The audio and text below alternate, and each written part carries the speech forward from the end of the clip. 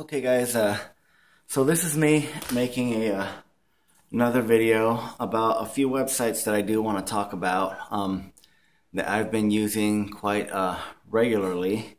Now these websites for me have to do with Kodi as well. They don't have to specifically mean that you have to absolutely use them only through Kodi. These websites can be used just through the internet in general, like your regular browser. If you happen to have a Fire TV though, they're nice because it's another way to either track what media you've been playing, or download your media, or just stream your media. And later on, I will actually show a add-on that I believe is really good for using if you have any of these accounts. The add-on would be through Kodi, but these do not have to be used through Kodi. They can be used just pretty much. You could, if you know how to mirror from your from your tablet to your Fire Stick, they can be used in that fashion, or they can just be used, in the add-on that I'm gonna tell you guys about in another video. But now I did notice that a lot of add-ons in Kodi are asking you about this here. It is trakt.tv.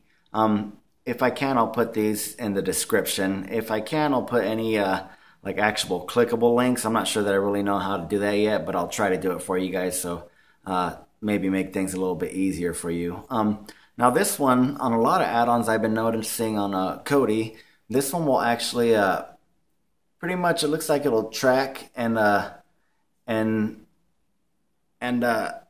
pretty much not really, I guess just track and let you know what you've been watching. I think it has to do with like in some add-ons with your favorites too. If you add something to your favorites, I think it'll use this here website to pretty much just keep your media, I think, in order and just help you out a little bit.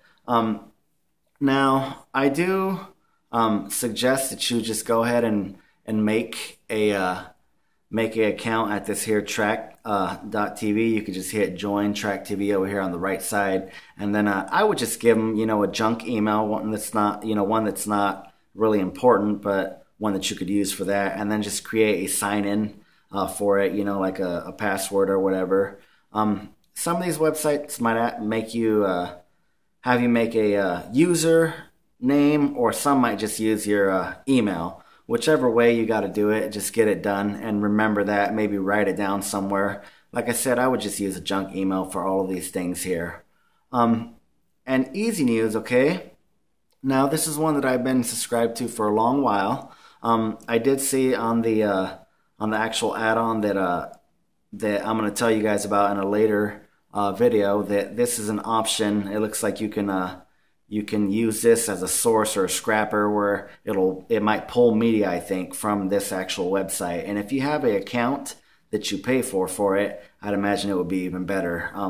I was able to watch a movie earlier today, and I actually clicked this link, and then I had no issues. It just fired right up, and no buffering, no nothing. Again, I do have an account, so it is easynews, and I'll put it in the description. You would have to sign up for an account. They offer, you could do like basic plans, and you could do basic plans plus virtual, what is it called? Virtual, I think it's virtual network. Wait, let me see. Virtual private network, okay? So that's pretty much just for, so you can pretty much download, and the stuff that you do through this website won't really be shown, like it won't be pretty much leave any footprints, pretty much, so untraceable type stuff. The actual account that I use is, I think I only get like 20 gigs a month, but it continues to roll over.